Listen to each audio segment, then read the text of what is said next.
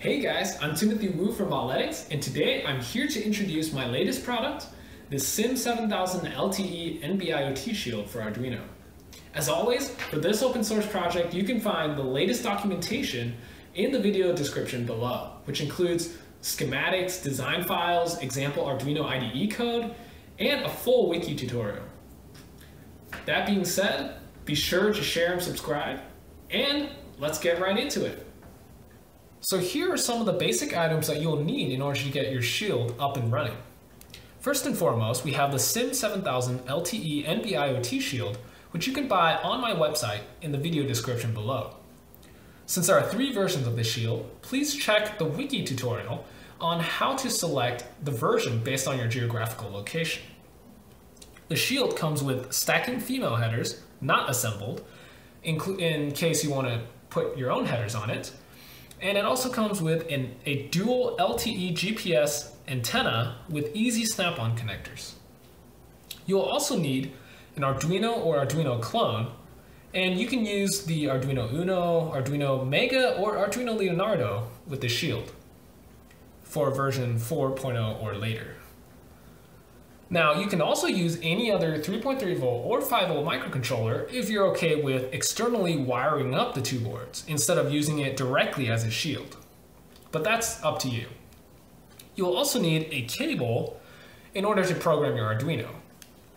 Last but not least, you will need a SIM card that can be used in your area, and it will need, most importantly, to have a data plan.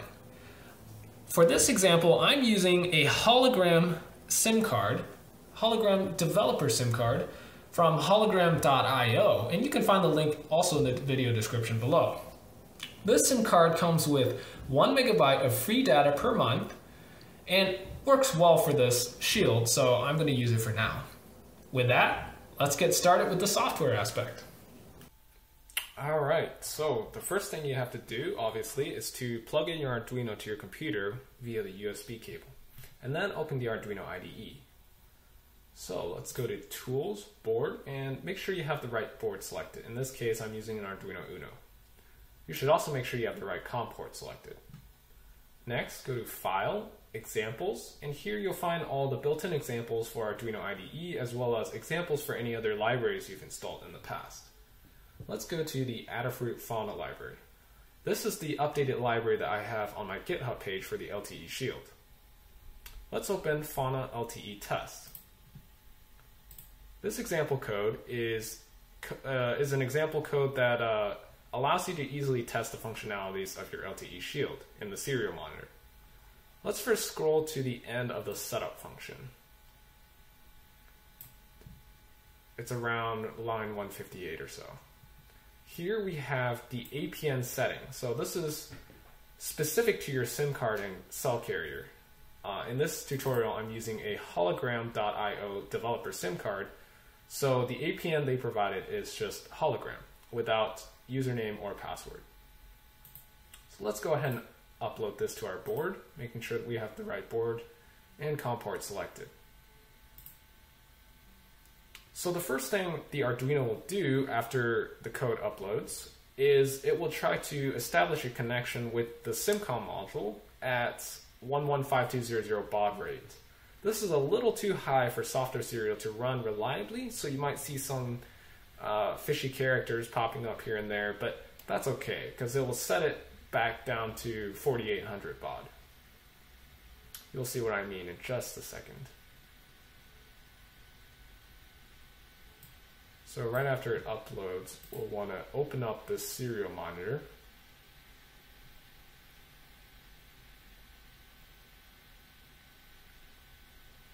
All right. And you should see the green power LED of your LTE Shield turn on a few seconds after the code uploads. So it pulses the power key pin on your LTE Shield low for about 100 milliseconds to turn it on. So as you can see here, it initializes at 115200 baud rate, which is a little too fast, and that's why you see all these little weird arrows pop up, or some random characters. Sometimes you see boxes like this, and as you can See, this is obviously wrong. It should be SIM7000A. But that's okay because it configures it back down to 4800, which is good. And then you don't see anything after that, anything weird. So it found the module here, and as you can see, I'm using the American version, the SIM7000A, and it prints out the IMEI as well as this gigantic table here. And these are all the little options for testing out the individual functionalities of the LTE Shield.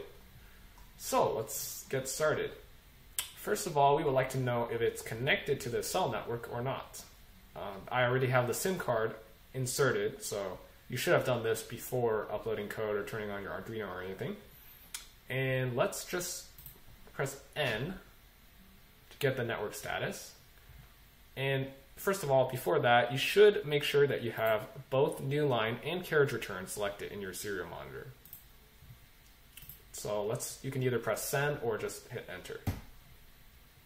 Here it says registered roaming, and that's okay because I'm using a hologram SIM card, and they partnered up with a lot of different cell carriers, so you might just get roaming all the time, but that's okay, it works. You might also get registered home if you're using a different SIM card. So in order to read the signal strength, let's type in I and hit enter. So here the RSSI is 30. I think the max is 31, which is the next bracket or so. But we're doing pretty good. So another thing that we might want to test is just for fun, let's see the battery voltage. It's not really battery voltage.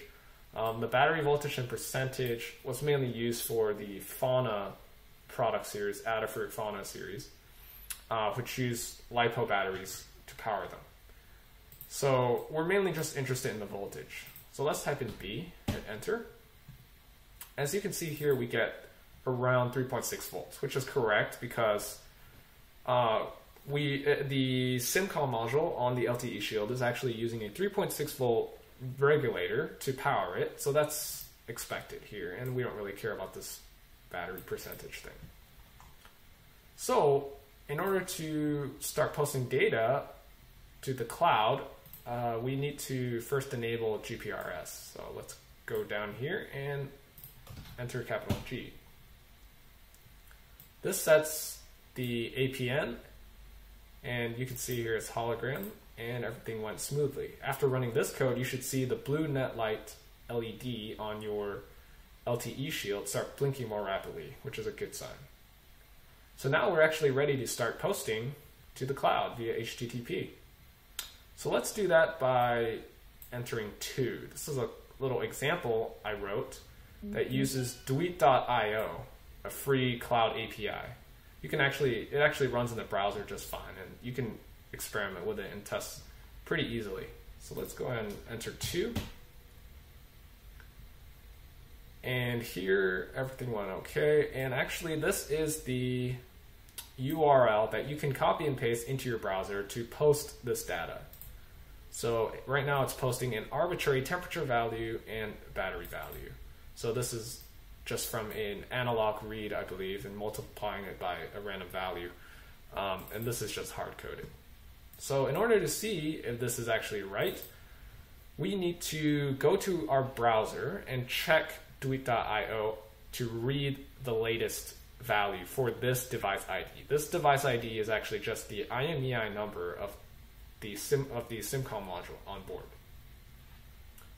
So I already actually have this URL constructed here, but it's very simple. It's just Dweet.io, get latest tweet for the device ID.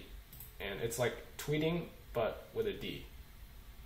So you just press enter, and it says it succeeded. And as we can see here, we get 702.33 and 3600. Voila. Yep, 702.33 and 3600. And we can even see a little timestamp here. Great. So we know that it's working. So next thing we want to do is let's turn on GPS. So capital O. So in order for this to work, you obviously need your antenna connected and everything, even for the first example. But this one's particularly important. And let's query the location by entering L. So as you can see here, nothing really pops up. So we only have 3 satellite connections here. And it might take a little time to get a fix on location, especially for a cold start like this. And as you can see, still nothing. That's okay, should get one pretty soon. So you can see this number starting to climb here from 3 to 13 to 14. So that's a good sign. And right now I'm inside, so it might take a little longer than usual, but we should get a reading pretty soon.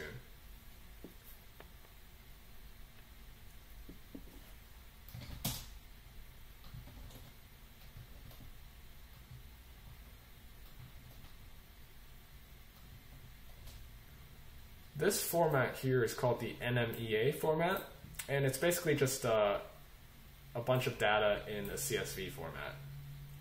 So it puts everything separated by commas, and it has all the information you'll ever need, including the time, latitude, longitude, altitude, speed, course, etc., etc.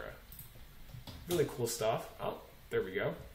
So now we have the data, the GPS data, and you can copy and paste this into a text editor to make it easier to see. But as you can see, there's the latitude, longitude, altitude, heading, and all that, and speed, date, time, all this good stuff. And that's, yeah, it works. Do it again. There we go. It's pretty accurate. All right, and you can turn this off if you want, going to O. And actually the next time you turn it back on and query the location, it'll be a lot faster. Yeah, I think it uses assisted GPS. So that's pretty much it for this. Well, there's one last thing I would like to show you, just to kind of get you excited about it.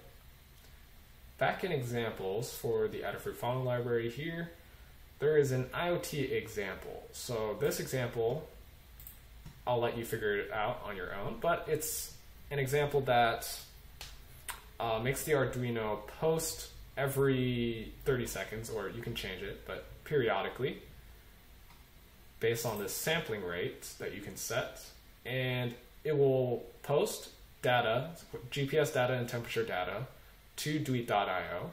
It'll go to sleep and then wait this period, this amount of time here, and wake up again, post, etc. So really cool for things like GPS trackers and IoT devices, data logging, that sort of thing.